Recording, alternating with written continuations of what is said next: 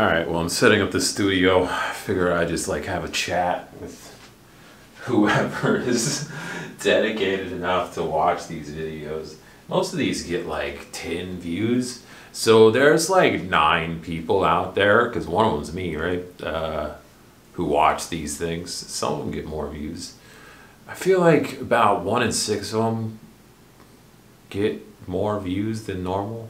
I had one did pretty good last week. Oh, the one about my favorite, what was it? Favorite superhero movies, I think, got pretty good views. I don't remember. I think the last one that did really well was the Our Flag Means Death review. It did really well. I have a reaction video to Willow Smith that has like 10,000 views.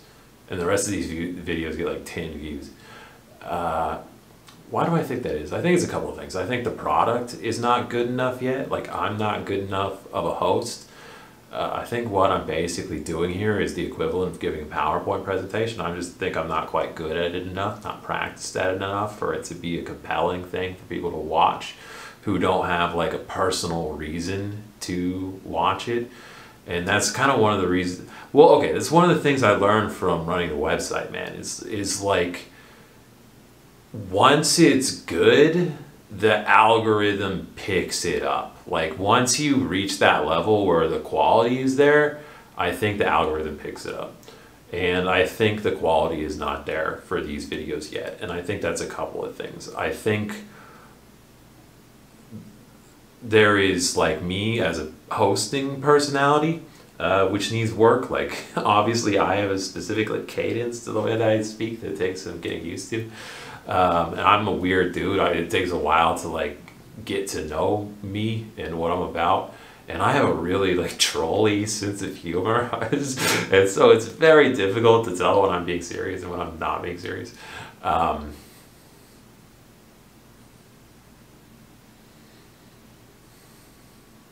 don't know. Part of me thinks like movies might not be the thing. But, and here's why. I think people's attention spans are getting lower.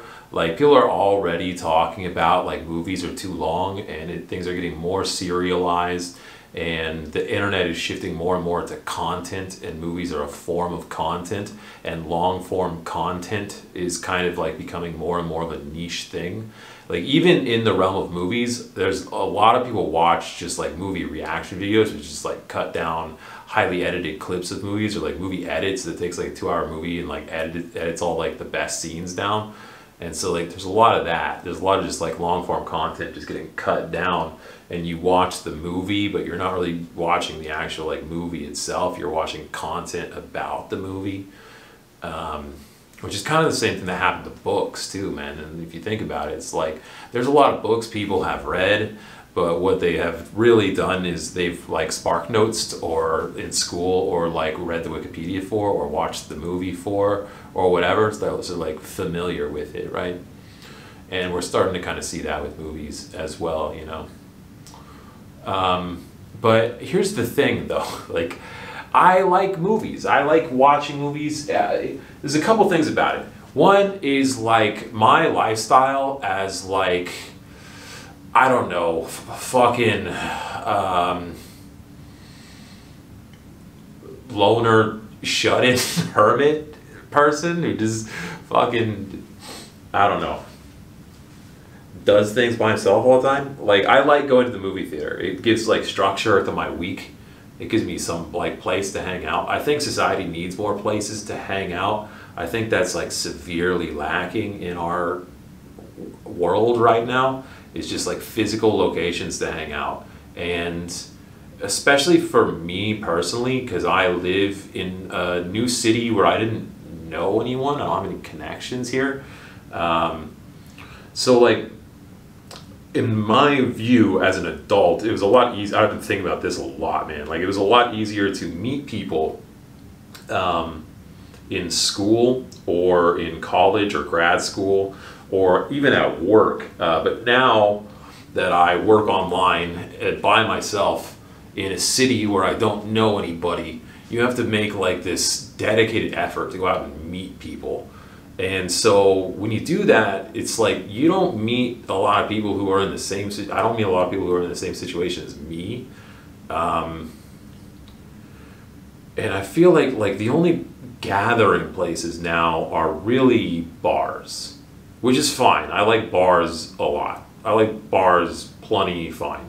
The thing is, it's hard to do a bar without spending about $35 if you're just gonna like for like a hangout period.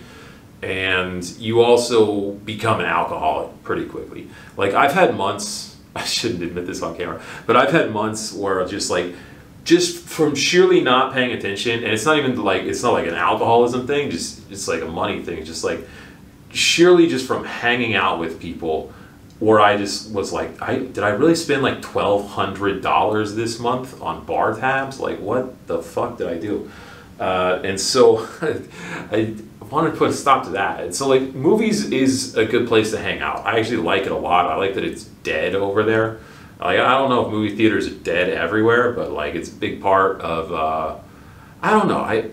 I like it. It's a big complex. It feels like kind of like a ghost town. There's this strange appeal to that. Like when you look at articles about like, you know, the abandoned theme parks around Chernobyl and stuff, there's like this odd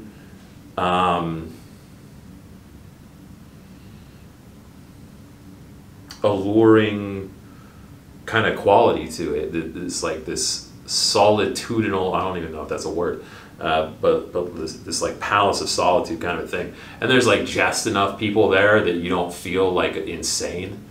And I think people who work at movie theaters are cool. Like, and I like being more, I like making friends in that world. I'm looking forward to it. I already met some people who work at the movie theater just very briefly. But I'm that kind of person. I tend to meet people. I know I don't seem that way. I'm really bad at maintaining friendships. I'm fucking horrible at the second part. I'm really good at meeting new people. I meet tons of people. But everything after that is questionable. Oh, God. What else, man? I'm not happy with the numbers for this channel. It's been a year. That's why I'm talking about this. It's like officially been a year now since I started like earnestly kind of like posting videos and trying to take this a little more seriously. And I have 265 subscribers, which I'm very grateful for that. Actually, I think that's pretty good. You know, that's I mean, obviously there are people on YouTube with millions of subscribers, but you know, for me, who is not just, I'm just generally speaking, not like I'm an acquired taste at best. So like 265, that's pretty good. Most of those people came from the music reaction stuff. And like maybe, honestly, I'd probably be better off if I did the music stuff. I think music is like shifting more into the spotlight than movies right now, but, and I do love music. I make playlists all the time. I make playlists like pretty much every day, I realized recently. Yeah, because I go on walks and stuff. I listen to music pretty much throughout the day, every day. But I don't know. I like being in that movie world. Like I like those people, man. Like I want my film criticism to be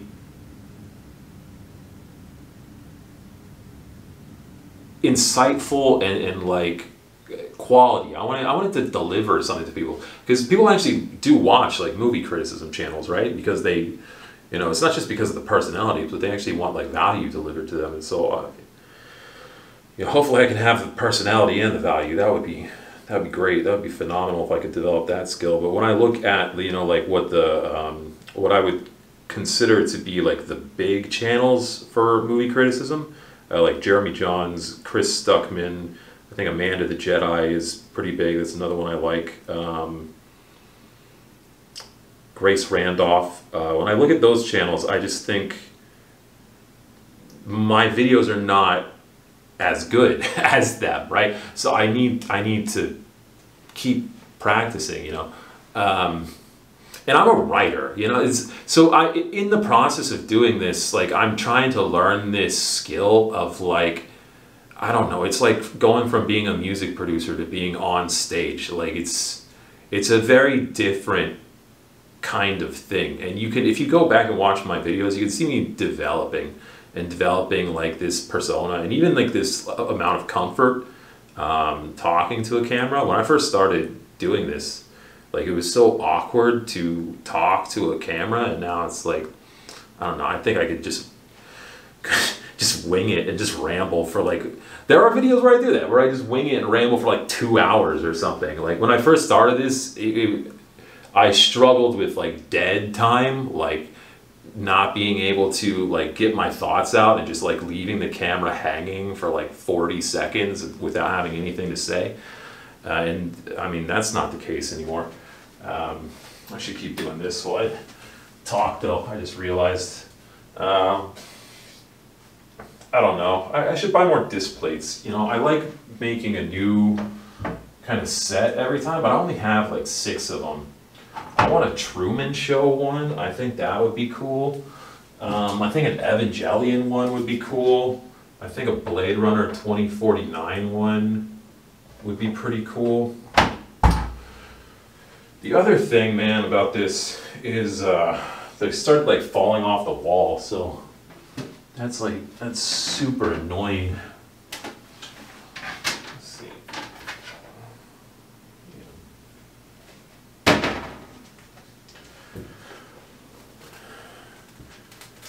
So yeah, I don't know. I'm kind of the opinion like I need to pick something to do with this channel and just stick with it. Because if I keep bouncing around on things, no one's going to know what the fuck this channel's about, right? So I think it should be about movie reviews. I think that should be the main thing. But then all the people from my website are for game stuff. That's why the gaming content on this channel does so much better than everything else. I don't really like advertise this channel on the website, although that is the plan. But like I said before, I don't think the product is quite there. But like, I don't know. All my social media channels are different. They all are trying to do something different. Like the website, it's about video games, and then this channel, it's about movies, and my Facebook, I don't even know what you would call that. It's like this ongoing, like, fucking visual metaphor playlist, Pinterest art collage thing, dotted with insane, impulsive essays about random topics. My Twitter is like basically just retweeting existentialist and futurist art and like I don't know, like George Carlin quotes and shit, and like Bill Hicks stuff, and probably promote this channel there as well. I'm trying to take my like social media brand feels like the wrong thing. It's just your reputation online, right? It's just like how you present yourself. This is the way I view it. It's like, I feel like every time you make content and you post it to one of these platforms, it's like you're telling the internet people, I'm still alive, I haven't been eaten by cats, and this is what I look like now, or something to that effect.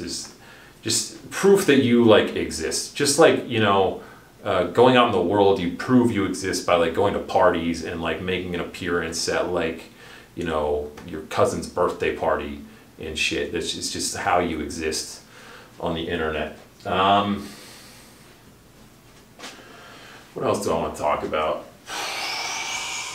I kind of want to get more into comics. Like, I have this thing, okay, no one's going to watch this, so I'm just going to tell you my, like, villainous plan. I'm just going to lay it all out here.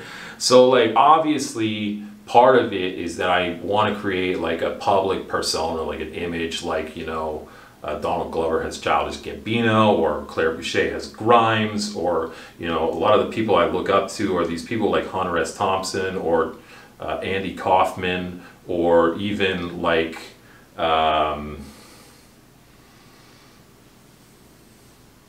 Paul, or John McAfee, just these people who both were storytellers and sort of like, I don't know, what you could kind of call like poetic outlaws. John McAfee doesn't quite fall into the same category, but people who like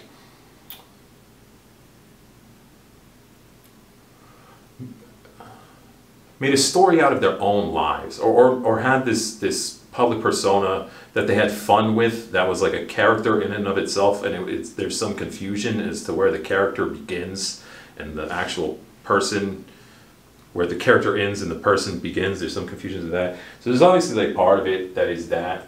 And then there is this degree of like, I was thinking like, who's the audience for this? I was thinking about it a lot. And you know, there is kind of this thing that like corporations do where they break it down into demographics, or lately like psychometrics. So like demographics, like 18 to 34-year-old men or whatever. And then like psychometrics would be like people who, this is what like Facebook advertising does, it's like people who like Scott Pilgrim will probably also like X, Y, and Z, this thing. But I don't know. I have this list where it's like, who do I really want showing up for these things? So like, who's actually like the communities that I feel like I'm a part of? So it's like neurodivergent community, I don't know what I'm gonna call, like, this is in no particular order, just the order I remember it. Nerd community, that's for sure. Geek community, gamers, although like that word, like as a member of the gamer community, like what a fucking clown show, you know.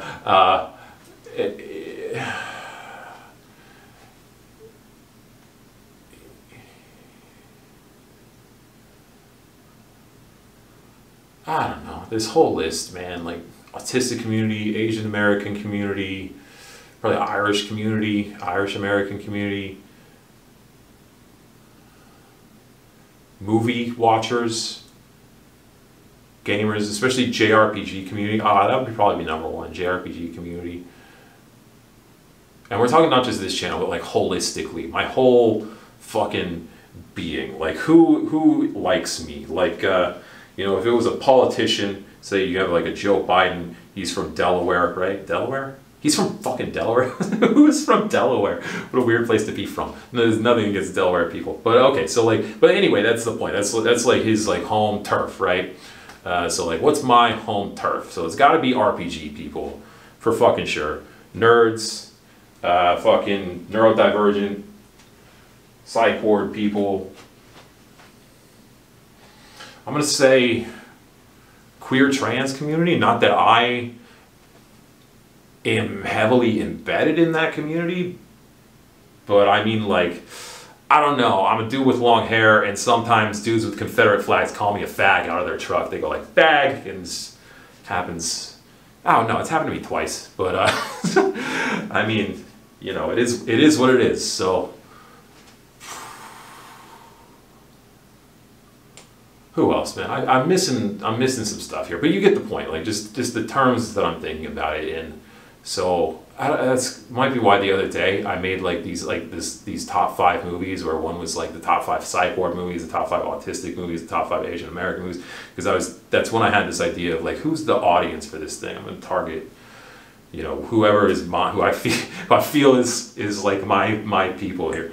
So one of them is like the movie people, like that Jeremy Johns, Chris Stuckman, Grace Randolph, that whole crowd, and the RPG people. I think that's the 2 main ones. And then we're getting into like this subcategory shit that's just like the socio-cultural groups that I'm a part of, like the neurodivergent thing and the etc.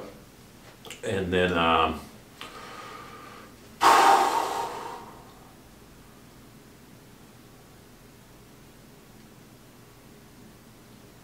yeah, man, I guess I also kind of feel like YouTube to me is also just like a form of social media. It's not really that different to me than like Instagram or Facebook. And I mean, to what degree do we want to pretend that if you Google my name, you won't just find all of that? You'll find everything. So I try to make all the channels different. I try to make them about different things. And I feel like this is the one where I'm talking in person. So that's why I like it, because it's got this personal aspect to it. I like Facebook because I'm a writer, and you can write like a 2,000 word essay on Facebook. And I like all the like art accounts and stuff I follow on Facebook. That's why I like Facebook. And I like posting music videos there. I don't know why. I just love it. It makes me feel like a DJ. I think that's the thing. I feel like I'm DJing the vibe of the internet.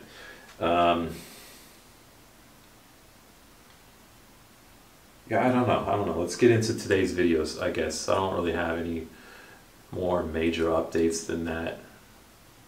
Let me think. Do I have anything else to say? Do I have anything else to say?